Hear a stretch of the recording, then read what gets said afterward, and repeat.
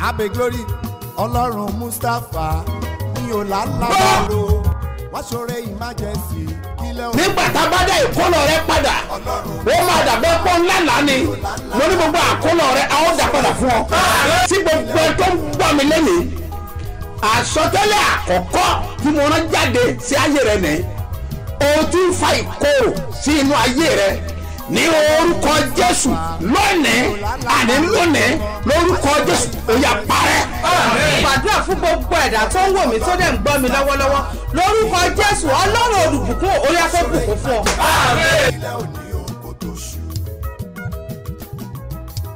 ǹjẹ́ kí Ọlọ́run àlàáfíà May God of peace kí ó wà pẹ̀lú gbogbo ènìyàn tó ń gbọ́ ohùn mi.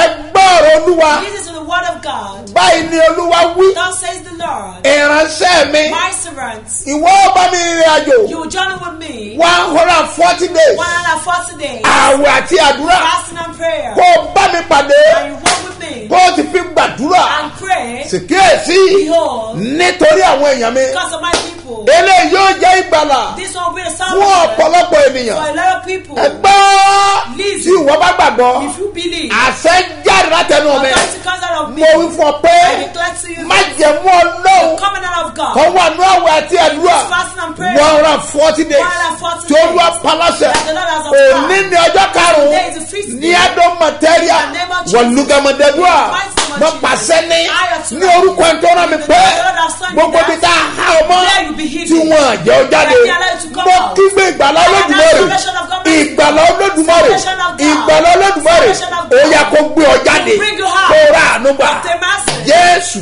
Olúwa wa. In Jesus' name. orúkọ mi ò yí My padà. name never changed. apostoli yìí He's náà apostle. Dr. SMO Mustapha JP Babasebioba láti ìjọ Seed of Christ Golden Church Land of Reality tí olùjọ á wà ní Gbáremú Ìdíòbí airport area ní ìlú Ìbàdàn. ẹ̀yin ọmọ Ọlọ́run o. Jésù ẹni tó ń ṣiṣẹ́ agbára. látọwọ́ apọ́sítù SMO Mustapha JP Babasebioba. ó fẹ́ ṣiṣẹ́ ìyanu ìtúsílẹ̀ ìgbéga ọ̀nà àbáyọ lọ́sẹ̀ eléyìí o. ìwọ náà wà nírìírí iṣẹ́ agbára ẹ̀ lọ́jọ́ Sunday. nínú ìsìn ológo láago 8 òwúrọ̀ sí 11 àbọ̀. wá wo bí Ọlọ́run ṣe ń tú àwọn èèyàn rẹ̀ lẹ̀. ọjọ́ Wednesday ní ìpàdé ẹ̀dùn àbájẹ̀mú yẹn. agbára láti ṣe bí ọba.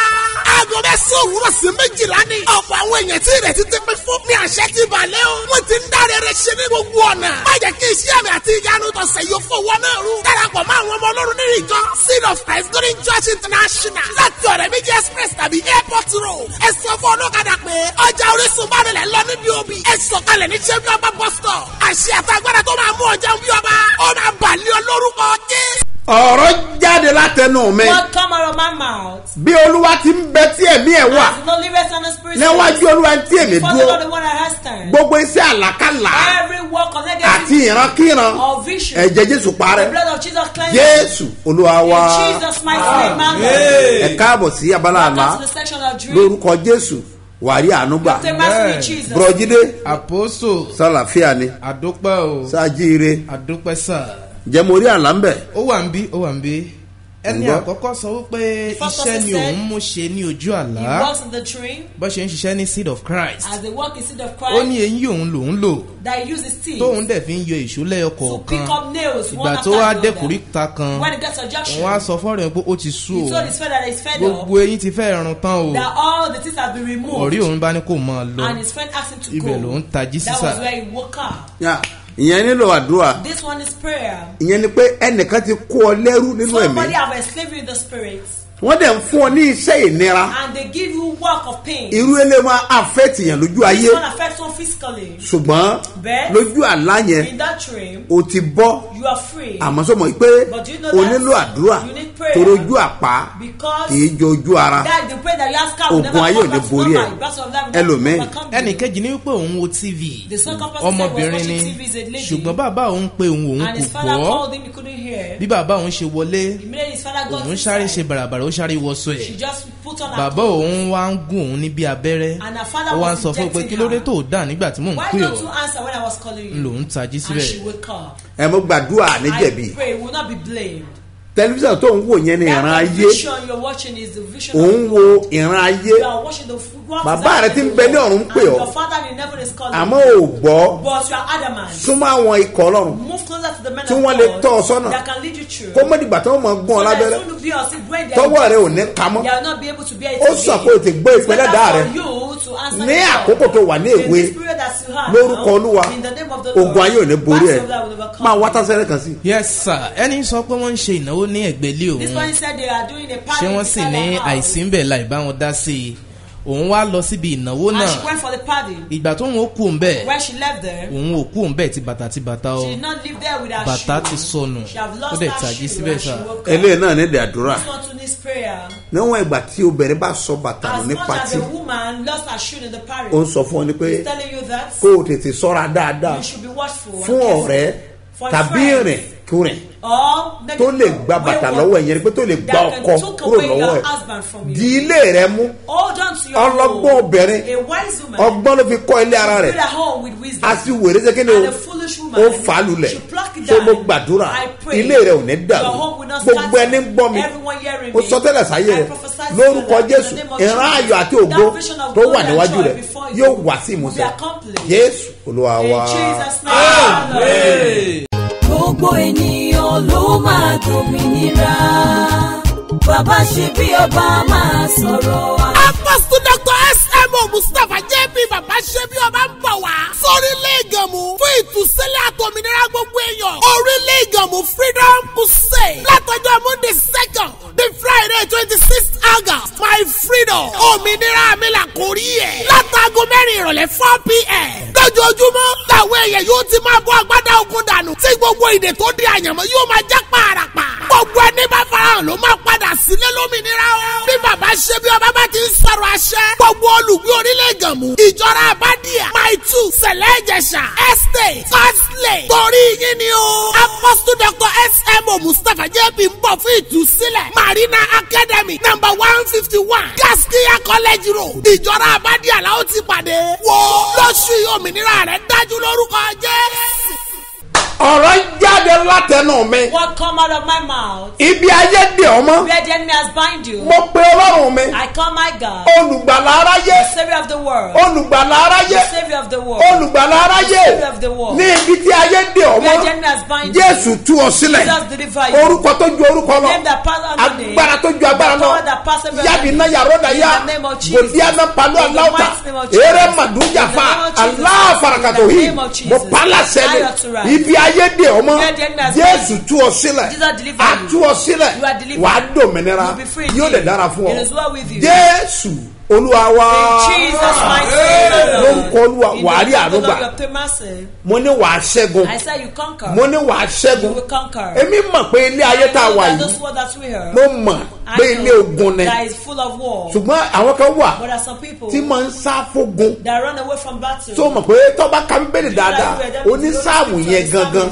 onísáàmù Psalm 24 ó pàápàá ó fi ìdí rẹ̀ múlẹ̀ pé Ọlọ́run wa òun ni olórí ogun òun náà ni ọba ògo olórí ogun òun náà ni ọba ògo ìran àwọn tó bá ń dúró de ogun And the people that wait for tí battle, wọ́n dẹ̀ jagun that fight, tí wọ́n dẹ̀ ṣẹ́gun àwọn náà ló máa ń lógo or that glory, torí àwọn ló ní ìkógun because are the one that ẹni tí ò jagun the one that doesn't tí ò fight, dẹ̀ but ṣẹ́gun that did not ẹ conquer. sọ fún mi Tell me. ibo ló ti fẹ́ rí ìkógun That they want to see the victory. gbọ́ mi dáadáa Hear me attentively. nítòótọ́ Truly. òkùnkùn máa ń ṣètò ogun síwájú ènìyàn Set aside battle before ṣùgbọ́n war. Bread, bí ìwọ bá lè dúró If you can wait. tọ́ ọ dẹ̀ gbàdúrà And you pray. tọ́ ọ fi ṣẹ́gun and you conquer. dandan ni kó o kó ìkórè You certainly will be victory. gbá mi dáadáa Hear me attentively. Bíbélì wípé The Bible says, ó ní kọ́ ọmọ bẹ̀rù He said, fear not. ó lóun fúnra àwọn For himself. òun ti ṣẹ́gun ayé I've conquered the ó world. mọ̀ pógun ń bẹ láyé There is battle kó tó in the sọ fún world. wípé Before he tell you òun that, ti ṣẹ́gun ayé he has overcome tó the nítorí world. náà Because of má this, bẹ̀rù fear not. má fòyà Don't be afraid. nítorí ogun tó ń dojú Because kọ of the battle lọ́wọ́lọ́wọ́ that comes right ó now. ṣeéṣe kó jẹ́ bí iṣẹ́ rẹ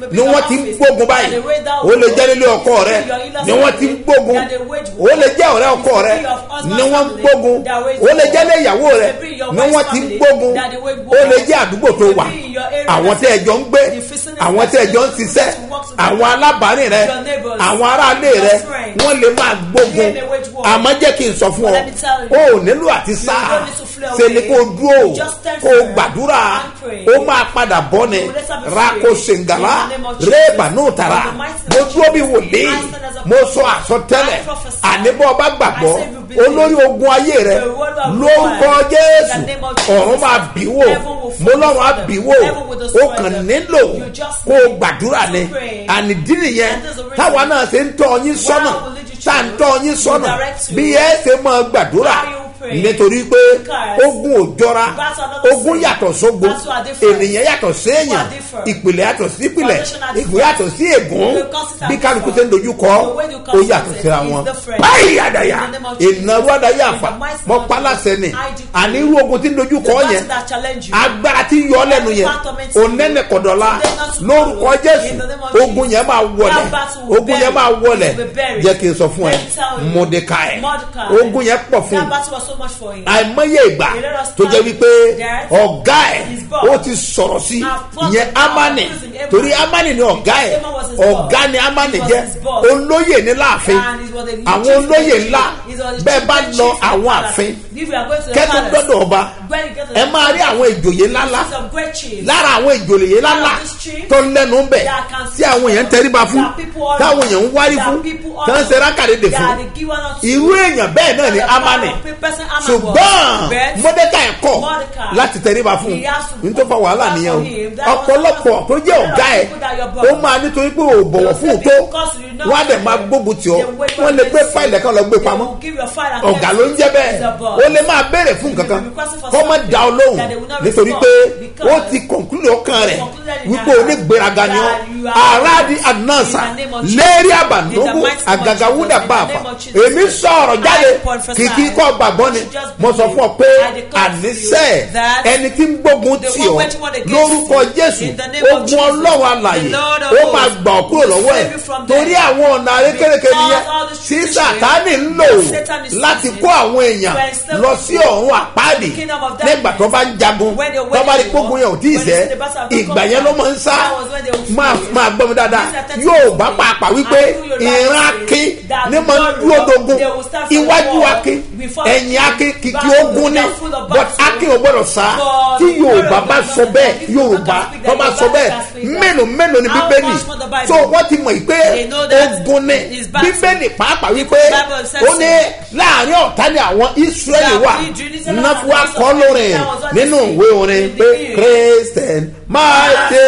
wá sí mi gbọ̀bá gẹ́lẹ́ rẹ̀ ṣe wó ní àárín ọ̀tá ló wà máa ṣọ́ra. so láàrin ọ̀tá ló wà o ní àárín fámìlì ẹ̀ ló wà ọ̀tá ń bẹ ń bẹ o láàrin ọ̀rẹ́ ẹ̀ ló wà ọ̀tá ń bẹ ń bẹ jẹ́ sọ fún ọ ayé ò fẹ́ ni fọ́rọ̀ àforí ẹni báyìí àti ẹ̀dá ẹ̀mí àwọn èèyàn tó yí ọ ká ó lè má rò pé kò sí ọ̀tá ń bẹ àmọ́ Bíbélì jẹ́ kó yí ọ pé àárín ọ̀tá ló wà anytime tó bá discover pé ẹnìkan gbógun tì ọ ìyẹn ò ní kó sọ́dọ̀ ta ẹ̀ àdúrà ni wàá gbà títí wàá fi ṣẹ́gun Bíbélì wípé ẹ gbàdúrà títí ayọ̀ yín yóò fi kún sísítà kan sọ fún mi òun lájọ tó ti ń gbọ́ èrè òwúrọ̀ ó ní àwọn èrè tó ń ní ó ní kò tí ì tẹ́hùn lọ́rùn ó lóun fẹ́ ní èrè ńlá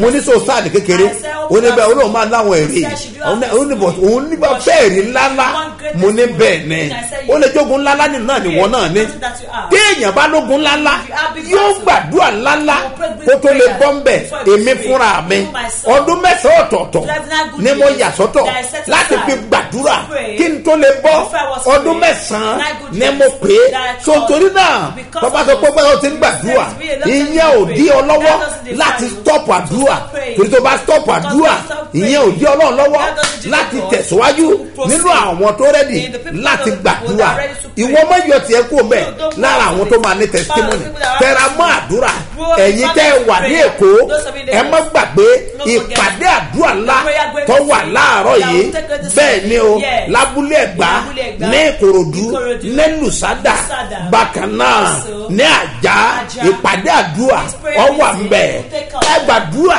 títí ayọ̀ yín yóò fi kún mọ́dẹ̀ mọ́ nǹkan kan dájú ní Adaude mọ́ mẹ́sùkínà fáwọn làkúrẹ́dẹ̀ pàrọ̀ mọ́ sọ fún ọ pé ìwọ ni mò ń bá sọ̀rọ̀ ó máa bọ́ nígbà tí Mọ́dékáì tó farada tó gbàdúrà ó tẹra bá àdúrà ó jẹ́ mọ̀ wípé olóyè lálàáfin àwọn tó ń lẹ́nu ń bẹ̀ àwọn igbákejì ọba ó pàpà ṣẹ́gun ẹ̀ nígbà tó fẹ́ pa Mọ́dékáì igi tó rì mọ́lẹ̀ tó wọ́n máa so Mọ́dékáì rọ̀ sí ní orí rẹ̀ gangan náà ni wọ́n mú Ámánì wá wọ́n dẹ̀ rí mọ́ bẹ̀ wọ́n dẹ̀ kú síbẹ̀ nítorí náà èmi wá sọ tẹ́lẹ̀ lórúkọ Olúwa wípé ìwọ ni mò ń bá sọ̀rọ̀ wàá borí ogun rẹ wàá borí ogun rẹ ìwé Ẹ́sítérì ní orí 6 lọ́ka ìtàn yẹn kọ́ lọ wò dáadáa bí Mọ́dékáì ṣe ṣẹ́gun tó ọ ṣẹ́gun pátápátá wò ó bẹ́ẹ̀ sọ fún ọ ó jẹ́ mọ̀ yìí pé agbádá ọba fìlà ọba ìrùkẹ̀rẹ̀ ọba ẹ̀sìn ọba náà ni wọ́n gbélé lórí tí ọkọ̀ bá dáa jùlọ wọ́n á ní ẹ̀sìn níjà wọ́n á ní ẹ̀sìn lójú òyìn àtọ́mọ àtẹ́rẹ́ carpet fún Mọ́dékáì kúrìàdà lẹ́nsàkàdùmá mo pàṣẹ ní mi ò dábàá ẹ̀ mo dúró níwájú májẹ̀mú mo dúró yẹn mi ò dúró dá dúró mo sọ̀rọ̀ mi ò dá sọ̀rọ̀ ẹni tó rán mi níṣẹ́ aláṣẹ ní ayé aláṣẹ ní ọ̀run ẹni tó ní ipá tó sì ní agbára kìnìún ẹ̀yà Júdà ẹni tí ń gbé inú mi tí ń sọ̀rọ̀ kiri bẹ́ẹ̀ tí ọ̀rọ̀ kì í yí padà mo wọnú májẹ̀mú rẹ̀ mo gbọ́ ní òwúrọ̀ tàbí tèmi bí ìwọ bá gbàgbọ́ ìwọ ni mò ń bá sọ̀rọ̀ mo ní olórí ogun ayé ẹ lórúkọ Jésù ogun ọ̀run máa lúbolẹ̀ àfikọ́ ṣẹ́gun nígbà tó bá ṣẹ́gun nígbà náà ló borí bàbá Òjó Adé ó ní ẹni bá jagun tó ṣẹ́gun lónìí ìkógun tó o bá ti jagun tó o bá ti ṣẹ́gun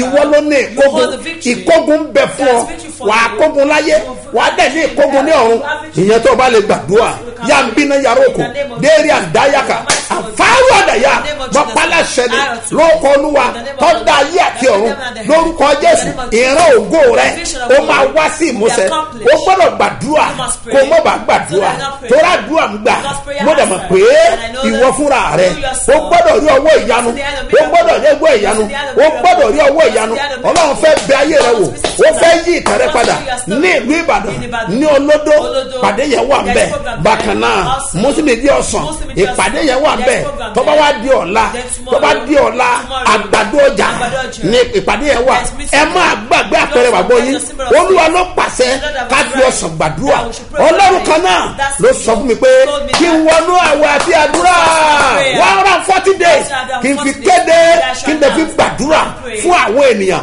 mo dẹ̀ mọ̀ yìí pé ó máa rí tiẹ̀ ṣe nínú àwẹ̀ àtàdúrà àwa rí tiẹ̀ ṣe ọjọ́ Sunday láti bẹ̀rẹ̀ sí àdúrà láì tí a ti ń gbà bọ̀ mo dẹ̀ mọ̀ wípé ìwọ fúnra rẹ ó máa rí ọwọ́ ìyanu olóko ọjọ́ márùn-ún ó ń lọ nìyẹn èmi ló ní wá paláṣẹ fún láti gbàdúrà náà ẹ má gbàgbé tó bá di àṣálẹ́ aago 7:30 a máa pàdé lórí Facebook àkànṣe àdúrà wà lẹ́nìí tí a fẹ́ gbà rúmọ̀tẹ́líà alákọ̀ọ́dẹ̀dá ìbáròbàtẹ́ mo paláṣẹ lórúkọ Olúwa tó dá ayé àti ọ̀run ni mo sọ fún ọ pé aṣọ ogun lára rẹ agbádá ogun lórúkọ Jésù ọ̀run fi jọwọ́.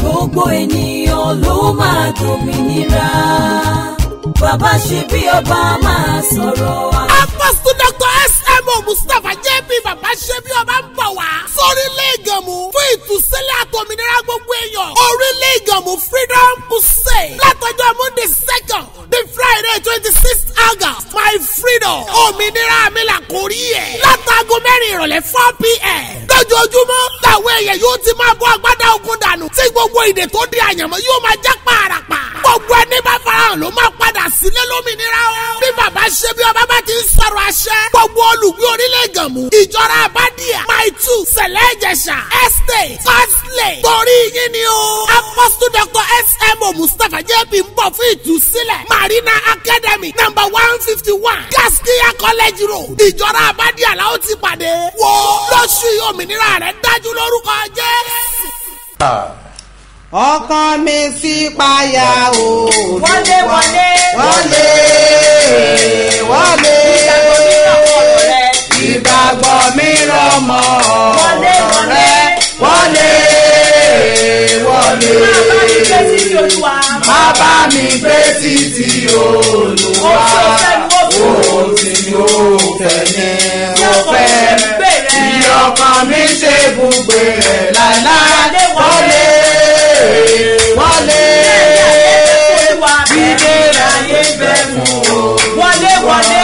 Wọlé wọlé. Dídé rẹ̀ mú mi súnmọ́ sí i. Dídé rẹ̀ mú mi súnmọ́. Wọlé wọlé. Wọlé wọlé. Má bá mi gbé títí o. Ohun tí o fẹ́ ni mo fẹ́. Ohun tí o fẹ́ ni Tí mo ọkàn mi ṣe fẹ́. bùgbé rẹ̀. Tí ọkàn mi ṣe bùgbé rẹ̀ láíláí. Wọlé wọlé. Mo dá dúró sóde pájú. Mo dá ọ dúró sóde. Wọlé wọlé. Wọlé wọlé. Dárí èyí jí mi Olúwa. Dárí èyí dì mí Olúwa. Wọlé wọlé wọlé. Má bá mi gbé títí Olúwa. Má bá mi gbé títí Olúwa. Ohun tí o fẹ́ ni mo fẹ́. Ohun tí o fẹ́ ni Tí mo ọkàn mi ṣe fẹ́. bùgbé rẹ̀ láíláí. Tí ọkàn mi ṣe bùgbé rẹ̀ láíláí. Wọlé. Wọlé wọlé. Gbogbo nǹkan lẹ́kùn Olúwa. Gbogbo nǹkan lẹ́kùn Olúwa. Wọlé wọlé. Wọlé wọlé. Mo dá dúró sóde pẹ́ mọ́. Onídà ọdúró sóde pẹ́ mọ́. Wọlé wọlé. Wọlé Má bá mi wọlé. gbé títí Olúwa. Má bá mi gbé títí Olúwa. Ohun tí o fẹ́ ni mo fẹ́. Ohun tí mo fẹ́ ni Tí ọkàn mi ṣe bùgbé rẹ̀ láíláí. Tí ọkàn mi ṣe bùgbé rẹ̀ láíláí. Wọlé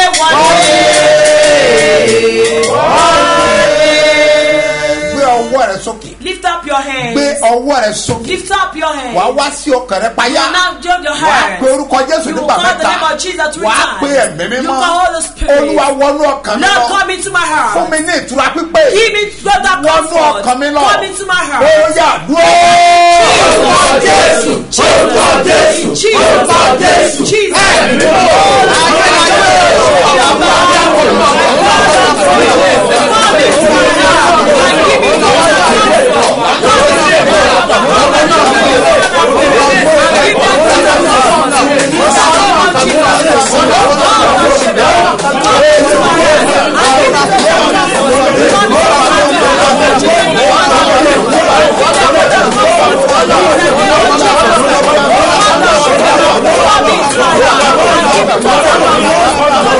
Olúwa wa.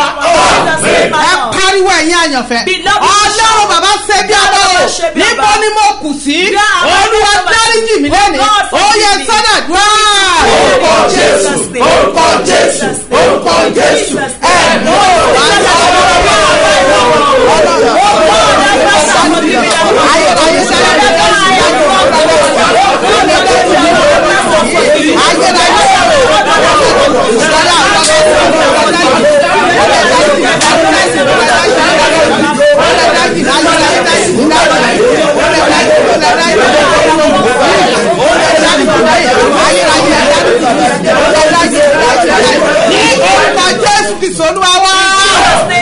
a wà bẹ̀rẹ̀ fún ààbò látọ̀dọ̀ Ọlọ́run. Protection from wà á God. pé orúkọ Jésù. Call the name of wà á Jesus. pé Ọlọ́run ààbò. God of protection. Ọlọ́run ààbò. God of protection. Ọlọ́run ààbò. God of rán ààbò protection. rẹ sí ilé rẹ. Protection. ó yá dúró. orúkọ Jésù. orúkọ Jésù. ẹ̀mí mímọ́.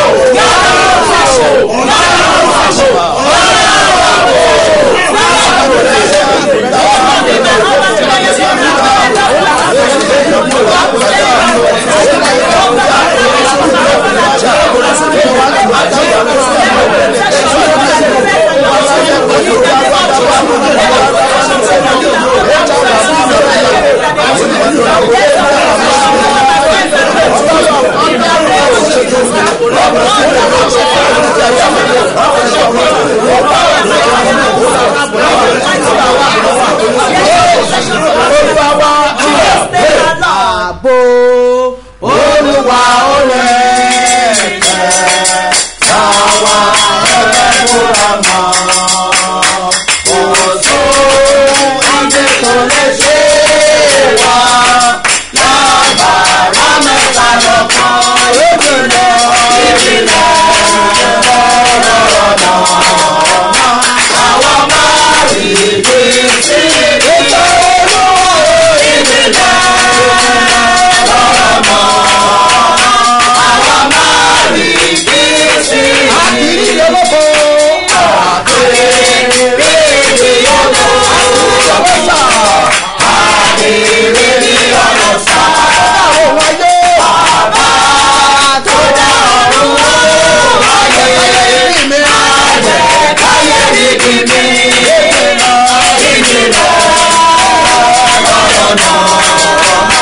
Àwa máa rí ibi sí ìjọ ìjìnlẹ̀ lọ́rọ̀ náà. Àwa máa rí ibi sí ìjì. ẹ pariwo ọlọ́run àbò gbọ́dọ̀ ọlọ́run àbò tí aláàbò lórí ìdílé mi ó yẹ sọ́dọ̀ wá. Orúkọ Jésù, orúkọ Jésù, ẹ̀mí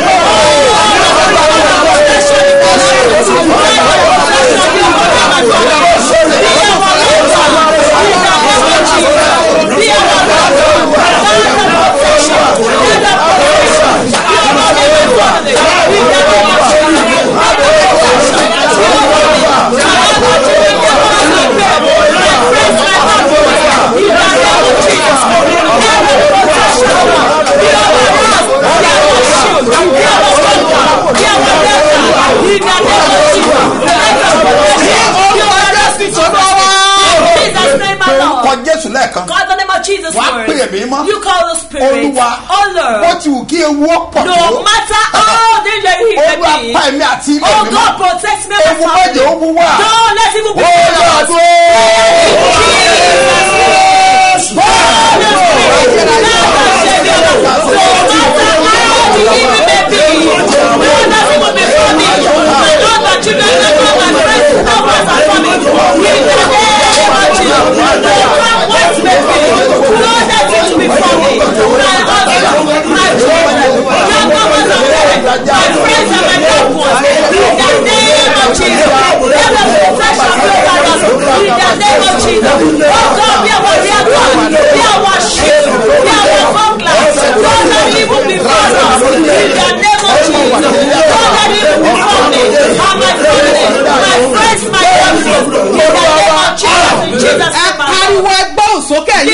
Ọlọ́run bàbá ṣe bí ọmọ fọ̀kalẹ̀ sórílẹ̀-èdè Nàìjíríà ó yẹ ṣàkóso lórílẹ̀-èdè Nàìjíríà ọ̀gbẹ́ náà bò mọ́jọ kápọ̀ lórí Nàìjíríà ó yẹ sọ́lá gbọ́. Orúkọ Jésù, orúkọ Jésù,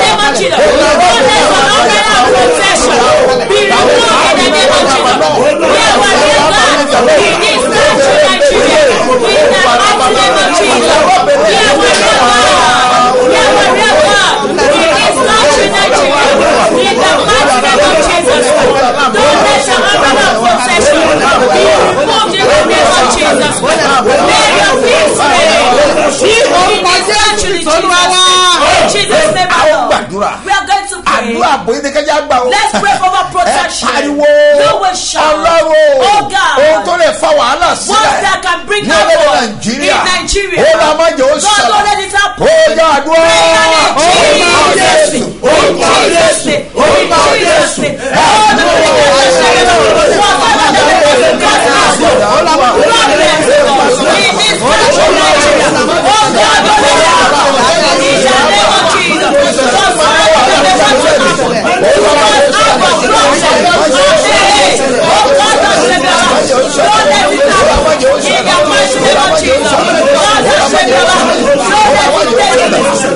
name of Jesus.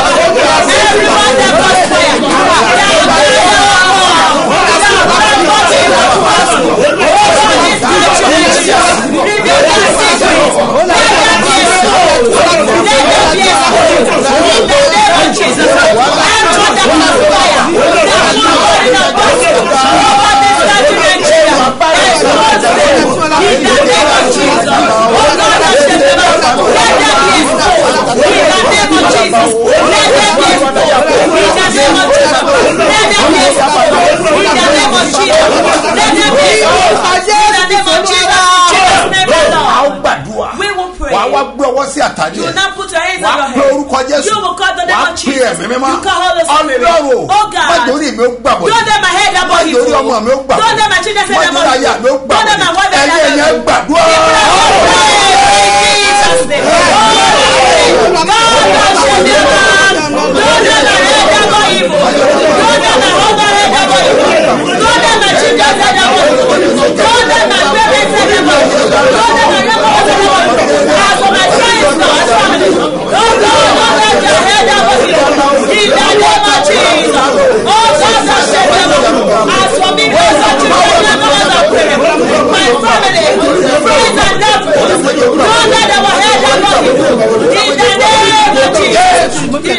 Ẹ pariwo ẹ̀yin àyànfẹ́, ó tún fi bọ́jà àfàdájà. Orí ọmọdé ó sọ̀rọ̀ lórílẹ̀‐èdè yìí, ó yẹ pariwo sọ́dọ̀ dúró.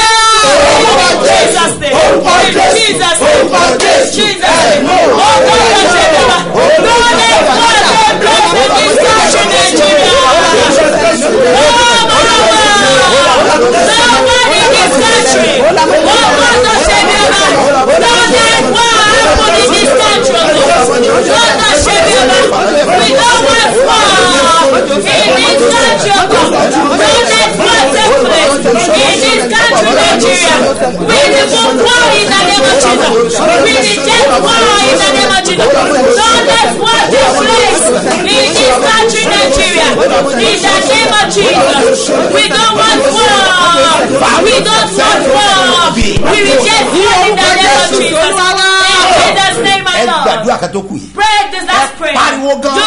Orúkọ Jésù yẹn. The name of Jesus. Wàá pè lẹ́ẹ̀kan. You call it once. Wàá jẹ́ kó la òun já. That is possible. Wàá wá wí pé And say, Ọlọ́run o. Oh God. Ọlọ́run o. Oh God. Ọlọ́run o. Oh God. Pààlọ́ àti àbọ̀ mi mọ́. Protect my children and family.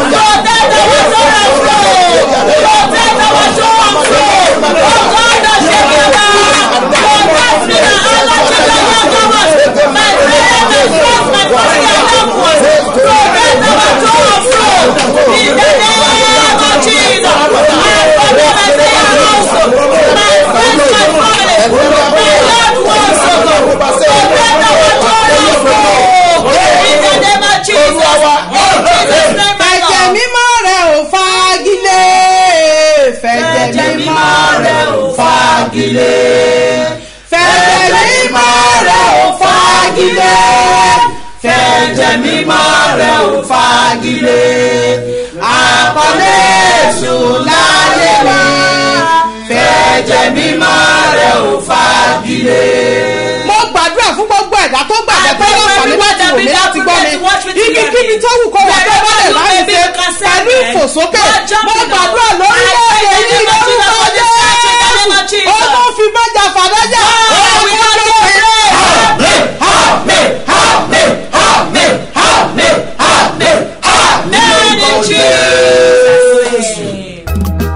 Mo ti dé Olúwa, sọ fún Jésù kí Jésù sọ fún ẹ̀mí mímọ́. Mo ti dé Olúwa, sọ fún Jésù kí Jésù sọ fún ẹ̀mí mímọ́. Ipò tí mo wà yìí ò tẹ́ mi lọ́rùn ni mo ṣe wá. Ipò tí mo wà yìí ò tẹ́ mi lọ́rùn ni mo ṣe bẹ̀bẹ̀.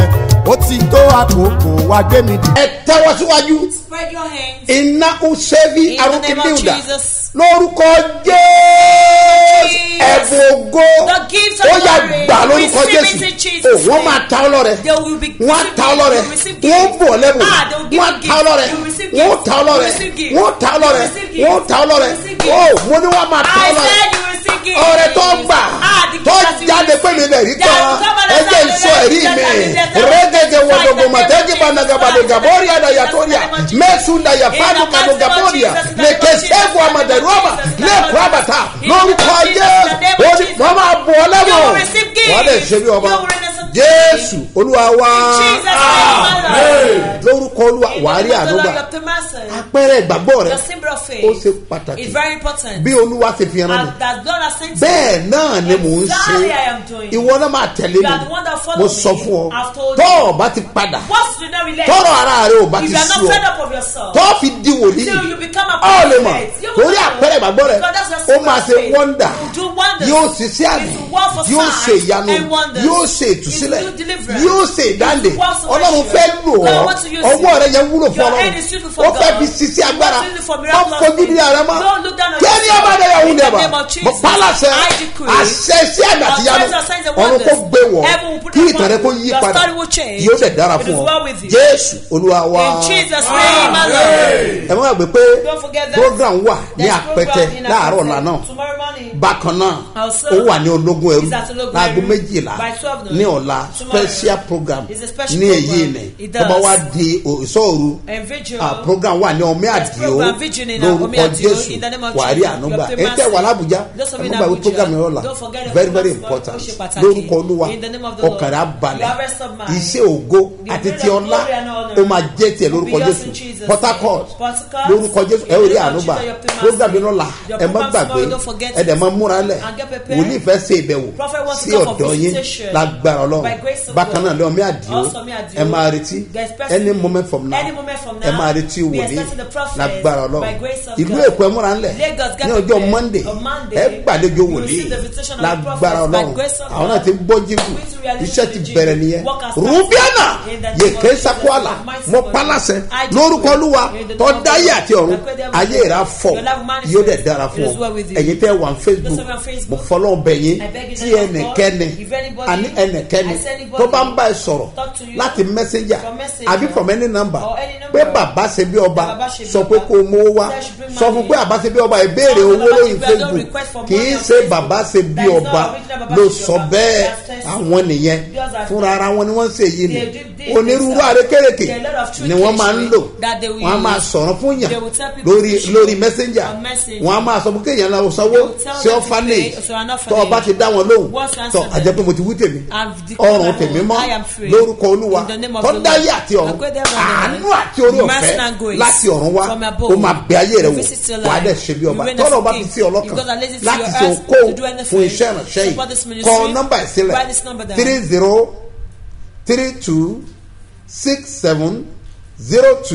3032670285 Mustapha Solomon Moses ló máa gbé jáde ní First Bank lórúkọ Jésù ìran ògo ó máa ṣẹ mọ́ lára Ọlọ́run á bẹ ayé rẹ wò ìlérí ọ̀run á ṣẹ fún yín àwọn nǹkan tẹ̀ ń ṣe wọ̀nyí nípa ọrẹ májẹ̀mú yín ẹ̀ta wòlíì lọ́rẹ àwọn nǹkan wọn là ń kójọ láti fi san owó rédíò tí à ń gbọ́ wọ̀nyí tẹ̀ mọ̀ wípé kì í sowó díẹ̀ ẹ̀dẹ̀ mọ̀ wípé gbogbo bẹ́ẹ̀ ṣe ń ṣe bẹ́ẹ̀ lẹ́ ń fi ìdí ìhìnrere múlẹ̀ bẹ́ẹ̀ là ń fi ìdí tiẹ̀ náà múlẹ̀ wọ́n gbàgbé Bíbélì o ó ní àwọn tó mú èrè wá ẹsẹ̀ wọn ti dára tó ẹsẹ̀ rẹ gbọ́dọ̀ dára ní torí wípé òun fúrúgbìn sí iṣẹ́ Olúwa ọjọ́ tó ní púpọ̀ ọjọ́ tó ní díẹ̀ gbogbo ẹ̀ ló ń ṣe Ọlọ́run mi rí ọ Ọlọ́run mi tó wáyé ní ìkọ̀kọ̀ yóò sọ fún ọ ní gbangba wàá dẹ̀ ra ànúgbà yóò dẹ̀ dára fún ọ wọ́n tó fẹ́ ṣe tí ò ságbára àánú àdìdẹ sáyẹ wàá dẹ̀ kọrin ayọ̀ bẹ́ẹ̀ ni yóò rè ẹ̀yin ọlọ́jọ́ ìbí òní èyí tó ẹ̀sìn wọ́n ní anifásitì ó gbàdúrà fún lórúkọ Olúwa owó Ọlọ́run àti àánú rẹ̀ ó júre láti ọ̀run wá yóò sọ̀kalẹ̀ fún yín á change story yín ìgbéyàwó rẹ̀ á ládùn ayé rẹ̀ á ládùn yóò dẹ̀ nẹ́tùmọ̀ wà á dẹ̀ ṣe bí ọba happy birthday and happy wedding anniversary lórúkọ Jésù wà ní ẹ̀rí ẹ gbé ọwọ́ sókè ẹ kọrin pé agbára bàbá ká o agbára Jésù ká agbára bàbá ká o agbára Jésù ká gbogbo ìṣòro tó wà láyé mi o agbára Jésù ká gbogbo ìṣòro kí ìṣòro tó wù kó dojú kọ àbí tó ń dojú kọ agbára bàbá mi ká Jésù oníṣẹ́ ìyanu Jésù oníṣẹ́ ìyanu Jésù oníṣẹ́ ìyanu ó yá kó bẹ ayé rẹ wò Nigeria mọ zentuan de pluria lẹkúrẹ́ náà yẹ káàbà lọ́lọ́mọdé giraba náà yẹ báàrù ọ̀nà sẹ́yà ọwọ́ ọlọ́run ti jẹ́ ìyanu gbàrà ti bẹ̀rẹ̀ náà jẹ́ rẹ̀ owó náà kọ́ra wà gbọ́dọ̀ òsì àyàtì yanu tùsílẹ̀ àti ìdáde ṣẹ́ẹ̀kù pàtì náà lọ́wọ́ láti ọ̀run wá ní àṣẹ ti bàbá fọmọ tẹ̀mí mọ́ Jésù Olúwa wa kọjú sí ẹnìkan fi dá méjì pé èmi gangan lẹ́yìn fà. gbogbo ènìyàn ló máa dòmìnira Babasebioba máa sọ̀rọ̀. Apostle Dr. S.M.O. Mustapha J.P. Babasebioba ń bọ̀ wá sórílẹ̀ Ìgànmú fún ìtúsílẹ̀ àtòmìnira gbogbo èèyàn. Orílẹ̀ Ìgànmú Freedom Crusade látọjọ́ Monday 2nd the Friday 26th August. My freedom òmìnira mi là kò rí ẹ̀. Látago 4 ìrọ̀lẹ́ 4 p.m. lójoojúmọ́ làwọn èèyàn yóò ti máa bọ́ agbádá ogun dànù tí gbogbo ìdè tó di àyànmọ́ yóò máa já pààràpà. Gbogbo ẹni bá farahàn ló máa padà sílé lómìnira o. Bí Babasebioba bá ti ń sọ̀rọ̀ àṣẹ. Gbogbo olùgbé orílẹ̀ Ìgànmú. Ìjọra Àbádìyà. My two Sẹ̀lẹ̀ Ìjẹ̀ṣà. Estate. Costley. Torí yín ni o. Apostle Dr. S.M.O. Mustapha J.P. ń bọ̀ fún ìtúsílẹ̀. Marina Academy. number 151. Gaskia College Road. Ìjọra Àbádìyà la ó ti pàdé. Wo lóṣù yìí òmìnira rẹ̀ dájú lórúkọ Jésù.